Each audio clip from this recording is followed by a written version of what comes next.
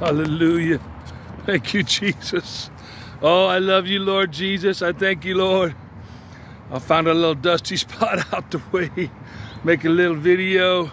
Talk about Christ, my Savior. The great love of God that washes over us. Oh, softens our hearts. Gives us joy and peace and assurance. It all comes out of the love of God. The love that God has for us in the person of Jesus Christ. I'm just so refreshed and blessed and rejoicing in Christ my Savior. And I just got to thinking and looking at a couple verses, and I believe I want to share something for Christ and His glory and honor and what He does in our hearts as Christian men. As Christian men, I believe that men are hardwired for challenges, and adversities. If a man doesn't have a challenge, he can lose his way. A man can lose his way. I found for myself that it's not the mountaintops where I get derailed, where I see everything so clearly and the air is so clean, and the presence of God is so dear and precious and close. That's never really been a problem for me, and the valleys either, where everything seems dark and you can't see your hand in front of your face, and you have to dig deep and find the courage and stand in faith and just believe God and keep walking with your eyes upon Christ and the hope that we have in Him. He is our blessed hope. He is our morning star that, after the storm, the stars will come out and we can reset our course. So if we are blown off course, that's what revival is. But the dangerous place for me that I've found is those plateaus where everything becomes routine and we get careless. So for me, I know that men need challenges, we need goals, we need a sense of achievement. And that's another thing that men, I believe, are hardwired. We need results. We want to see results. And that's, again, where we walk by faith. And what we do is unto the Lord and trusting Him, for the harvest. One man plows, another sows. God gives the increase. So we are hardwired for results. And the other one is that sense of belonging, that band of brothers that were in the struggle together. We have a common purpose. And it's just amazing to me how in Christ that men can come together from different cultures and different nations even, and under the bloodstained banner that is Christ, and that is the love of God. And it reminded me of Colossians in chapter 3, verse 12 through 14. Put on therefore as the elect of God, holy and beloved, bowels of mercies, kindness, humbleness of mind. That's where it gets hard. Let's go back to the kindness part. Kindness, humbleness of mind, meekness, long-suffering. Help us, Lord. Forbearing one another and forgiving one another.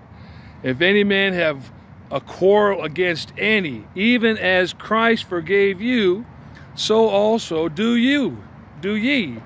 And above all these things, put on charity, which is the bond of perfectness. And it's love that brings us together. It's love, the bonds of love that hold us together. That band of brothers in Christ, where we're committed and I pray sold out for the cause of Christ, and that is the souls of men. So we all need, that band of brothers. We all need that sense of belonging and purpose. And Christ gives us that. You know, how do you know that you pass from death to life, but the love that you have? And Jesus said, how shall men know that you're my disciples, but the love that you have for one another? So that love is really what holds us together. You know, the mercy, the understanding, the patience that we have for one another, even in the difficulty and the, the strife and the things that come up. We love one another, we forgive one another. But that sense of belonging, that band of brothers, that challenge, and the other one was there was three of them, and that character and that love. It doesn't do you any good, if God was to promote you or God to advance you and you show up empty. And results, that was it, results. A challenge, results, and that band of brothers. But it doesn't do you any good or the cause of Christ any good if we take shortcuts, right? Take shortcuts and don't do the work in our own heart, in our own life, for the sake of results. For the sake of results, because character still matters. Your word still matters. How you carry yourself. And at the end of the day, to serve God with a clear conscience and a love unfeigned. So just those three things. If I could challenge you, a challenge. We need a challenge. We need a purpose, something, for the greater good, that cause that compels us, and that is the love of God. The results. We trust and believe in God. Of course, we want results, but not at the price and the sacrifice of character and love for God first and for our fellow man. And the third one was that sense of brotherhood. So God today, I pray, will give you, that you feel welcome in the house of God, that you feel challenged in the house of God, that the Lord will reach down on the inside of you and pull out, that part of you, that gifting and that calling, and that you get after it for Jesus Christ. So I'm just rejoicing in Christ. I sometimes don't communicate it the very best, but I just pray that you know and understand it's the love, my brother. It's the love of Christ. The great love of God in the person of Jesus Christ that washes us and cleanses us, that draws us together, that keeps us together, that keeps us on task, hallelujah, and helps us to be effective and challenged. And I just pray today that God will give you a field, hallelujah, that God will dial you in, hallelujah, give you a challenge, give you results, and give you that band of brothers that we all need. We all need it.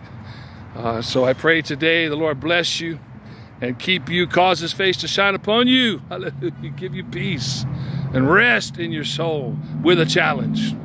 With a challenge.